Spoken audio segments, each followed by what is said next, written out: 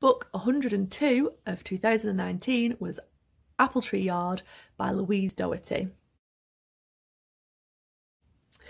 So I bought this book on Audible because it sounded really well produced, it sounded really good, and essentially it begins with Yvonne Carmichael, who is in the dock of a court being accused and on trial for murder, and the man that she's also accused of doing the crime with is in the dock as well, and they're not kind of looking at each other, and she mentions that she knows barely anything about him.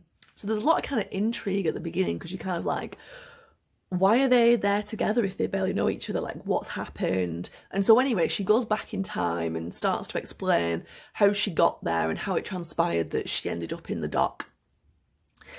This book includes a lot of adulterous sex in public places and the kind of throes of an affair, and there's a little bit of a twist in there where like an unsuspecting predator profits from the fact that she is having an adulterous affair with somebody other than her husband. Obviously you can't have an adulterous affair with your husband, but you know what I mean.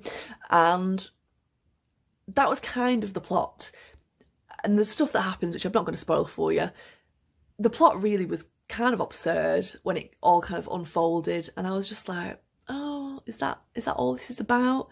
And the ending was really, really, really weak, and I was just like really disappointed that that was the whole story, because it started off so strong and so good, and you kind of thought it was going to go somewhere and it just didn't. But having said that, I was still interested and I still wanted to listen to it. I still wanted to find things out. And there was a couple of shocking things in there, and like I said, there was the twist that I wasn't really expecting. I was a bit disgusted by, but it was weak at the end. So I would warn you of that if you were going to read it. But it was worth a listen, because like I said, it's been produced really well. I wonder if the book would have been as good just to, you know, read the words. I don't know. So yeah, give it a go if you want something that's not amazing but keeps your interest for a while, because that's kind of what it does.